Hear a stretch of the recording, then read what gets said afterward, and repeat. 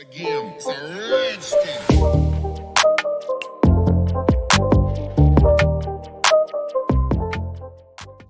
What is going on, guys? Welcome back to the Python tips and tricks tutorial series. In today's video, we're going to talk about f-strings that I use quite often in my tutorials. And today I'm going to explain to you why I use them and what different ways there are in Python to format strings. So let us get right into it. So let us get started with the basics of string formatting here. And let's say we have two variables, for example, name, which is Mike in this case, and age, which is 25 in this case. And we have these values and they're not static like in this code here, but they user input. So it's not age 25, but it's age input, enter your age, for example, and then we typecast this into an int or whatever. But let's say we have just the values that are user input or read out of a database or out of a file. They're not static. We don't know what they are. And what we want to do is we want to get these values and put them into a string. So for example, the message could be something like print, hello, I am, or let's say my name is, and then we have the name of the person, and then we have, and I am the age of the person, years old. This is a very simple string, and there are many ways in Python to create such a string. So for example, we could just end the string right here and end this string or start this string right here. And then in between we can use the addition, the arithmetic operator for adding, and just add a new string. So for example, name, because as you know from the beginner's tutorials, if you watch them, you can add strings because strings are just lists or collections, sequences of characters. So if you add them together, you get a new sequence of characters. So the only thing that happens here is you add this list or this sequence of characters to this sequence of characters to this sequence of characters. And here we can do the same thing with the age, and the age of course is not a sequence of characters since it's an integer. So what we have to do is we have to just typecast it into a string and we would get the same result. So if I print this, I get, hello, my name is Mike and I am 25 years old. Exactly what we wanted. We can change the values however we want and it's going to work for us. However, this is not the most beautiful way to do this. Of course it works, but you always have to use these addition operators and it's not, it's a little bit tedious to constantly use these operators. So what we can also do here is we can go ahead and use another way of formatting, which is the percentage sign. We can go ahead and say, okay,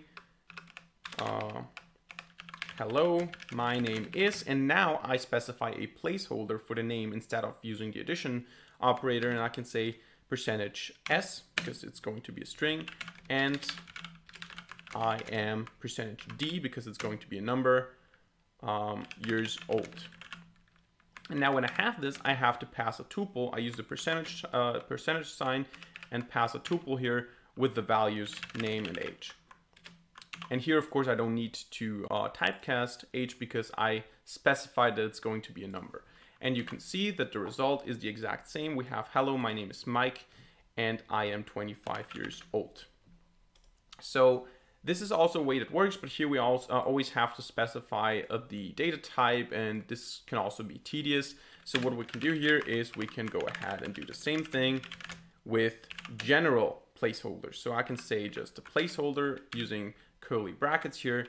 So hello, my name is placeholder, and I am placeholder years old.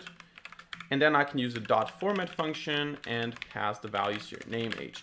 Now, this is definitely the best approach for me personally that out of those three.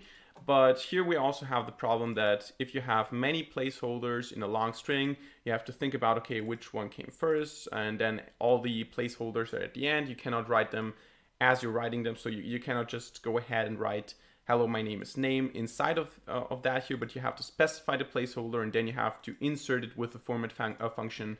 And because of all of those things here that I mentioned, Python introduced the so-called f-string, which is what this video is about, the f-string. And I use the f-string quite often in my tutorials. So if you watch the AI projects or the networking projects, you've probably seen that I use the f-string quite often. And the f-string is essentially quite simple. The only thing that you need to do is you need to type the letter f before you start a string, and then you use the quotation marks, either the double quotation marks or the single quotation marks. And by using that structure here, you have defined the string as an f-string, which is a formatted string, so to say.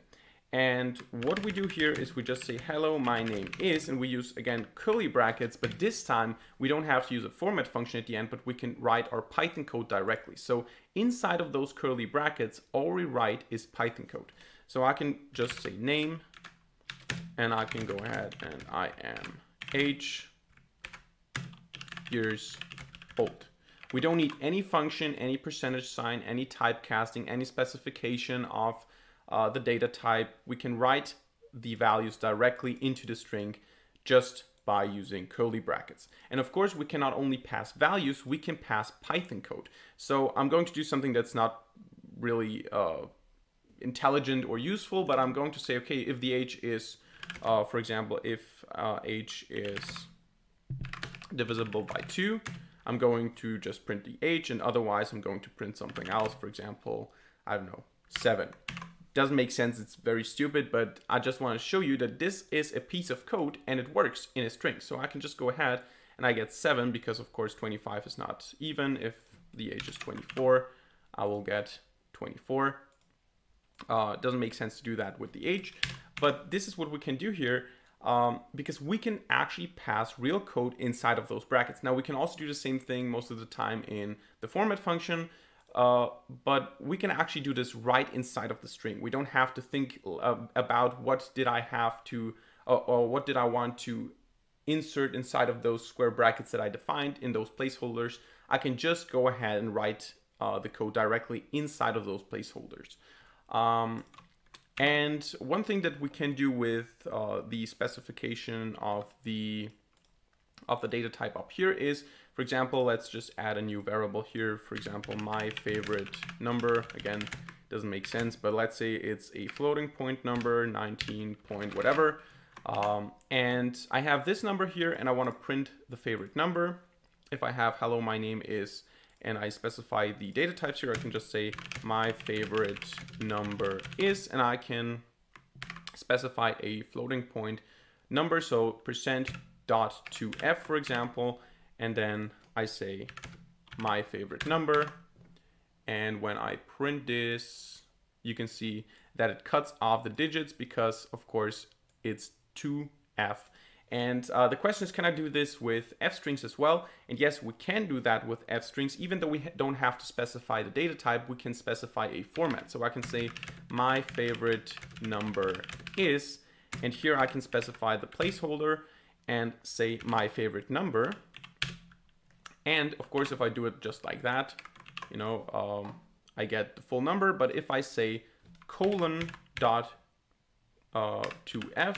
I get the same format as when I do this here. So as you can see, f strings are a very intuitive and new and modern way to format strings in Python. So that's it for today's video. I hope you enjoyed and I hope you learned something. If so, let me know by hitting the like button and leaving a comment in the comment section down below. Also, feel free to add any suggestions. If you're interested in a particular Python trick or tip or something that fits into this playlist, leave it in the comment section down below. Maybe I can make a video about it if it's interesting and if it's useful to the audience. So if you have any questions or ideas, let me know in the comment section down below. Other than that, thank you very much for watching. See you in the next video, and bye.